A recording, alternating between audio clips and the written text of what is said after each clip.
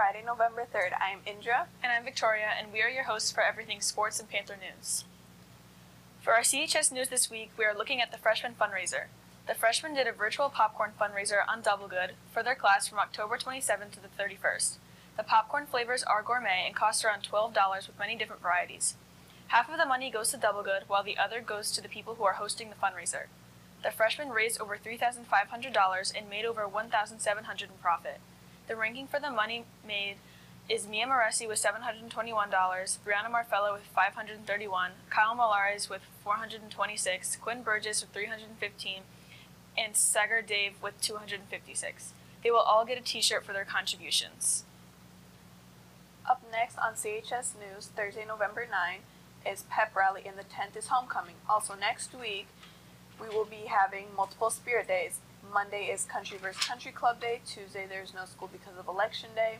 Wednesday will be White Lies. Thursday is School Colors, which for the seniors is black, for juniors is red, for sophomores is white, and for freshmen, wear all three. Hope you guys are having fun with anything but a backpack day today. Now with Panther Nation. Today, Friday the 3rd, our Cromwell Portland Panthers will be playing Granby. Wish them luck.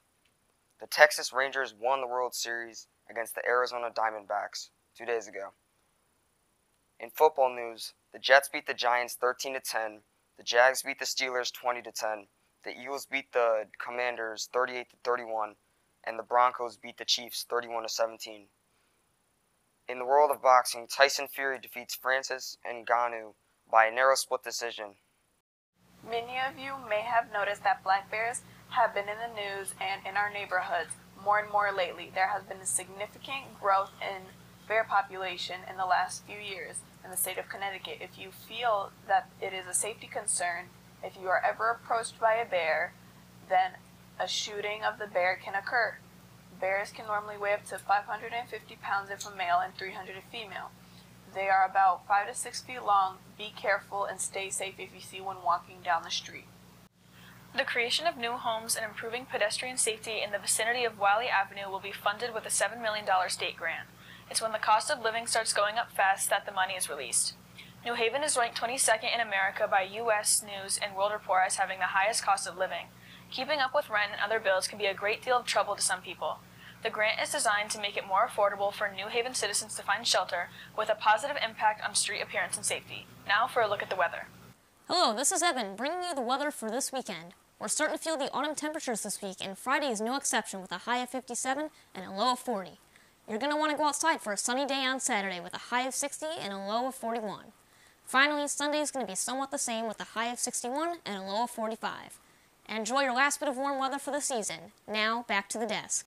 Canadian actor Matthew Perry was found dead at age 54. Perry gained fame from the 1994 sitcom Friends, playing the funny and sarcastic Chandler Bing.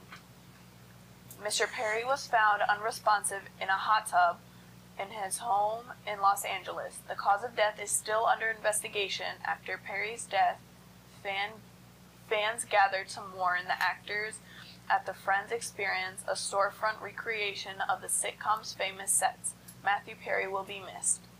In December of 2019, there was a horrifying volcano explosion in which the White Islands of New Zealand, which left 22 people dead and 25 seriously injured.